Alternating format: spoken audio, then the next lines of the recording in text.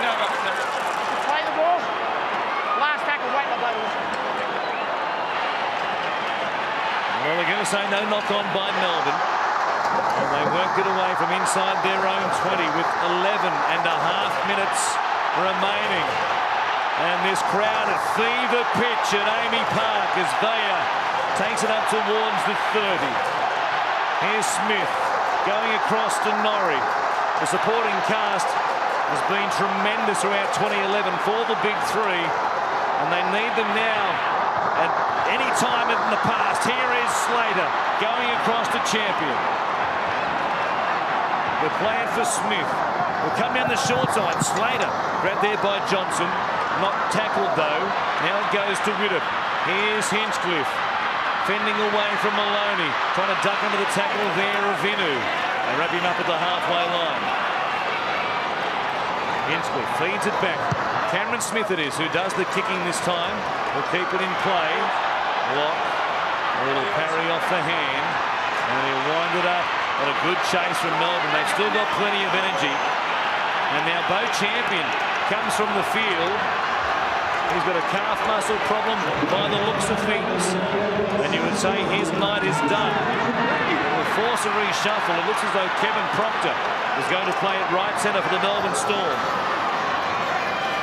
Melbourne down to their last change. The Warriors with 2 up their sleeve for the final 10 minutes, which is where we go now. Here's Mateo. He plays it just on his own side of halfway. Jeremiah working it back into Melbourne territory. They'll have one last tackle right here. Johnson feeds it for Maloney. What a second half. This has been Anthony Quinn. Boy, somehow stopped himself from putting a hand on that ball and knocking it off. Oh, what was he doing trying to stop it with his hands anyhow? He should have tried to stop it with his feet. Oh, my God. Craig Bellamy in the coaching box would have been having a heart attack. But the Warriors are off their line. The line speed tonight from the Warriors has been exceptional. It's Groundhog Day for the Melbourne Storm. Working it away from their own try line. They need something special. Now Manu taking it to the halfway line. It was the Warriors who came from behind to snatch a game at the death against the Tigers last week. They are hanging on at the moment. The 2-point lead. The same scenario, but the roles are reversed. The Warriors just with their nose in front, still at 14 points to 12. 8.5 minutes remaining, and still Melbourne can't get a mistake. The mistake they need from the Warriors at this end of the field. And again, they continue to kick, try and kick deep, but they're finding the back three of the New Zealand team. There's space in behind the line if they want to roll the dice, Melbourne. A chip over the top for Billy Slater. Cameron Smith making back-to-back tackles, important ones as well. He certainly plays above his weight, doesn't he? The tackle he made on Buttervay to shut him down immediately was terrific. Now Johnson hooking it back across his body towards Duffy, who had to play at it. Didn't want to take the chance it would sit down in the in-goal area. He brings it back out towards the 20. Wouldn't they love a penalty here, Melbourne? They've only received one all night compared to the Warriors 4. That's a good, tough run. They need to get a bit of width in their play if they're going to worry the Warriors. Here's Vaya. It's a short ball there from Smith. He does the hard yards. One off the ruck and he plays it just inside the 40. Now Wulno out the back for Widdop. Searching, looking, giving a ball. Was it touched by the Warriors? We'll wait and see what Matt Jenkins says. First one, yes, Warriors. First one, it was off the Warriors. And here's the mistake. The field position that Melbourne have been searching for. It's been a long time since Melbourne had this sort of field position to start a set of 6 from. And here is Cameron Smith. He plays it just outside the Warriors 40. Wulno working it forward. What defence by the Warriors, but Wulno slipped the pass. Smith gives it off to Norrie. And here they are. A bit of second phase play inside the Warriors 30 on play number 2. Smith comes across the Cronk. Proctor at the back. Slater to Duffy, who showed good hands. The pass was behind him, and as a result, he had to reach behind and stop on his run, and Madalino cleans him up. Vaya feeds it for Cronk. Here is Woolno working it towards the uprights. They've got 2 plays left. Slater and Cronk to the right-hand side. Smith goes back to the left-hand side, though. Now they're set. What can they conjure? Last play. It comes to Cronk, who will kick. Some pressure on Vatuve. Duffy taps it backwards. It's there for Cooper Cronk. He gives it to Slater. The Warriors keep a straight line. Slater kicks. Locke will watch it. And the Warriors hang on. Well, that was the right play to try and get Duffy on a one-on-one situation with Manu. He knocked it back, but the scramble from the Warriors was there. They've been outstanding in the second half.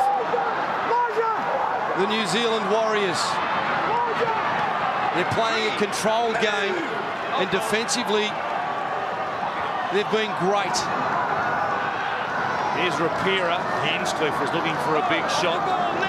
Skated past his right shoulder. They'll play it on play number 5. Maloney taking it to the line, bouncing away from the tackle there of Hinchcliffe. Fast play the ball. It's the last. It comes to Johnson, who will kick once again. In behind Slater and Duffy. Slater has to play at it. They've got him pegged. Duffy will be run over the sideline. The ball goes back into the in-goal area. And Melbourne go within a whisker of being bundled out of the race for the 2011 Premiership. Wow. What was going through their mind here? Billy Slater wanted it to go dead. He picked it up, back to Duffy, who then threw it back into the field of play. And it was the hand of Cooper Cronk, I think, that forced it dead. Wow. Here they come again. Just on 4 minutes remaining. Could it be the Sea Eagles against the Warriors? Next Sunday night at ANZ Stadium. Jeremiah going to the right-hand side. Maloney giving it to Mannering. Going all but. Still going is Mannering. He'll get to the line. They stop him. Half a metre short. He'll play it. Lock from dummy half. Searching for a playmaker. He finds one in Johnson. He shows it. Shows it. Shows it again. He gives it to Brown. Gives it to Brown. And is it the Warriors' night? Is it the Warriors going to Homebush to take on the Sea Eagles? What a play!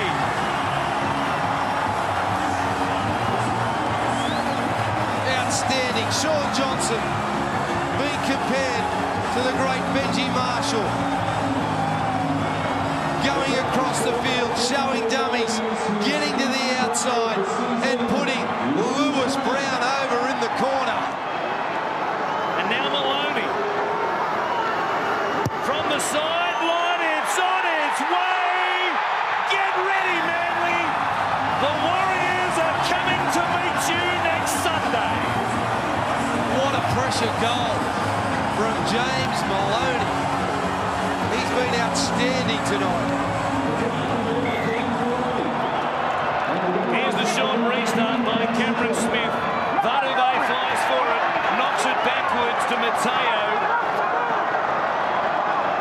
And the run of victories by the Warriors in big games over the Melbourne Storm here in Melbourne continues. Back in 2008, they became the first 8th place team to beat the minor premiers. When they beat Melbourne, they shocked Melbourne, and they have done it here again tonight. And Ivan Cleary, always a stoic figure in the coach's box, must be working hard to contain his emotions at the moment. They work it back down the field. Mateo,